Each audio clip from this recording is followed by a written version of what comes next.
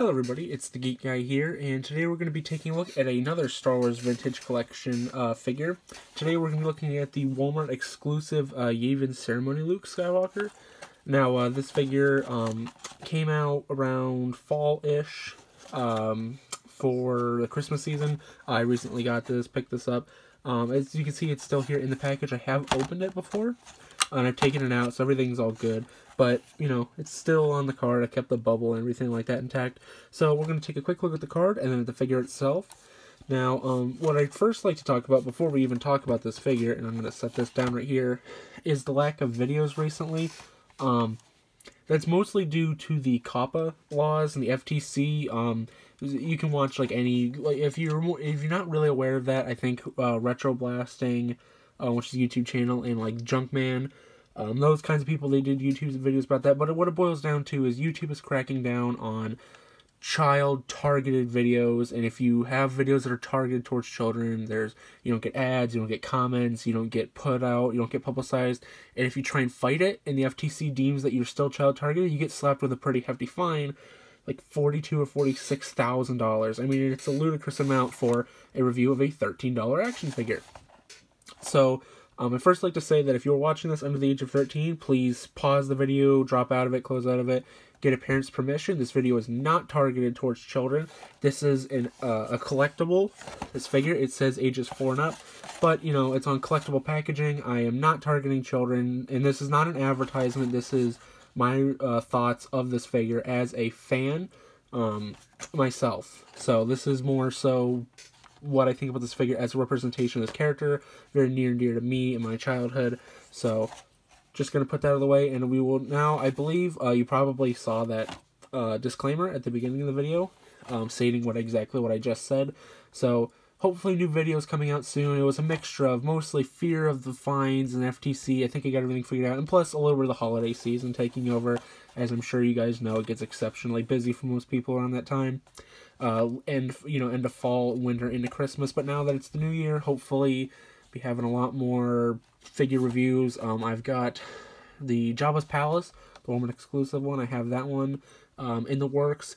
I have the a Gigan figure from Bandai's Movie Monsters line, straight from Japan. I have a lot of Bandai Movie Monsters, and I have 1 or 2 new WWE figures.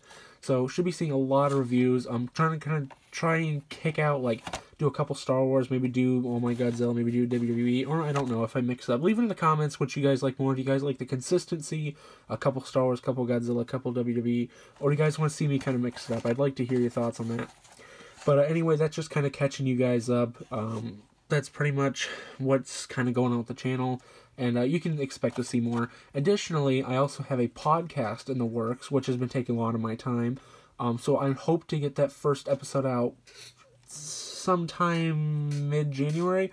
It's got a lot of really cool people. A lot of them you can see in the other cool channels, but on my channel, like Nug Nug Gaming and the Misk X, or the Lonely X. He goes by a couple different names. So yeah, stay tuned for that. I'm really excited about it. And if you are excited about it, you can follow it at the Guys Gaming Podcast. And it's in either, I will put a link to it in the video description. So be ready for that, you guys. It's going to be a gaming podcast talking about action figures, video games, movies, other kind of geeky interests, music maybe, just a lot of stuff. It's mostly going to be a hangout thing, but, you know, it's mostly going to be about video games.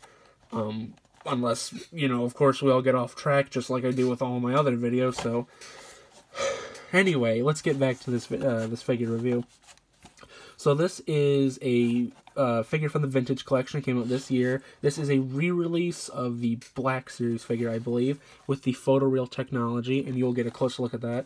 So let's take a look at the card first. Luke is in the bubble. He does not come with a full lightsaber. It comes with the hilt, the gun, and the metal, and he has a holster for the gun.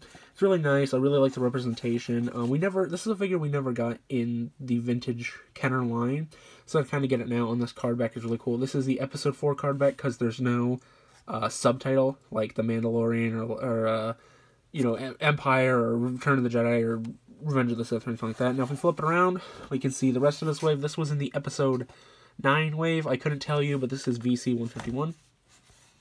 And let's see, like we got some re-releases. I believe that Poe's a re-release, that Boba Fett's a re-release, Luke Skywalker X-Wing Pilot's a re-release, that Archie's a re-release, and we also got some other figures. I do not have any Episode 9 figures yet, but I do have I've already done the review of him. I'd like to get Imperial Stormtrooper, and if I was going to get some Episode 9 figures, it would probably be the Sith Jet Trooper and Zori, because those were kind of like the two standout characters for me from that film. Additionally, if you'd like to hear my thoughts on that film, leave something in the comments if you guys want to hear about me talk about the films or the trilogies. I'm gonna say it up front, I don't really like the new trilogy, but that doesn't, and you know, I know everybody's negative about everything on YouTube, so if that's something you guys would like to hear, you know, I do have some good things to say about those movies. I don't think they're all bad, so, you know, but I'm just kind of sticking with the original trilogy as far as my action figure collecting goes. So, yeah, that's pretty much the card. Pretty simple, pretty nice. Ooh, my backdrop almost fell down there. So, yep, later we're going to do a cutaway, and I'll have this figure out of the package. Alright guys, so out of the package, this Luke figure is pretty phenomenal in my opinion.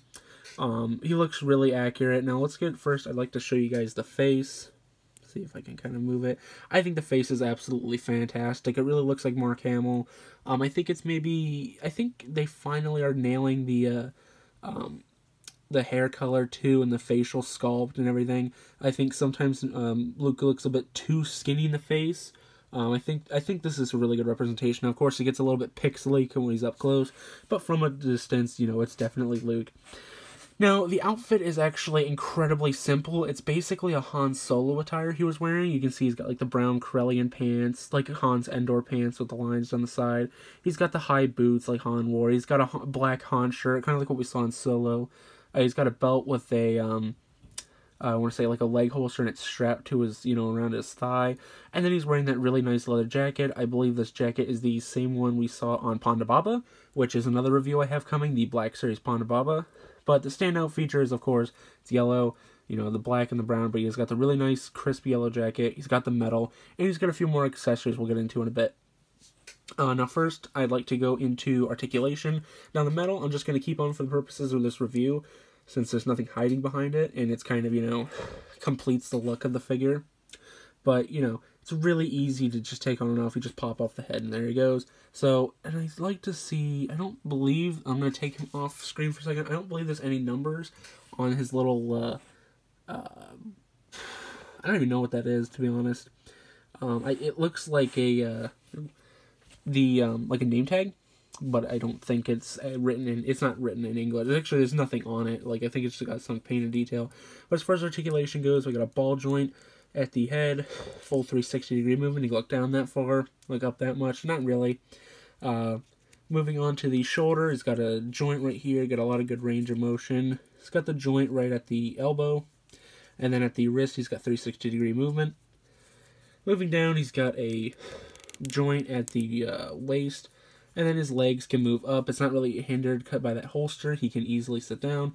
And then he's got a joint at the knee. And he's got a boot cut. And then he does not actually have a hinge of the boot cut. So setting him down, and while I get his accessories out, he comes with a blaster pistol. And it fits very nicely in his hand. Let me pull him off screen for a second so I can put it in his hand. His right hand does have a trigger finger molded for it. So it's really going to be kind of difficult for the gun to fall out. Only problem I ever have with trigger fingers in these figures is because they bend very easily, and I'm always a little bit afraid of breaking them, although I've never actually had one break. So there you go. Here he is with his gun. Fits really well. It's not going to fall out.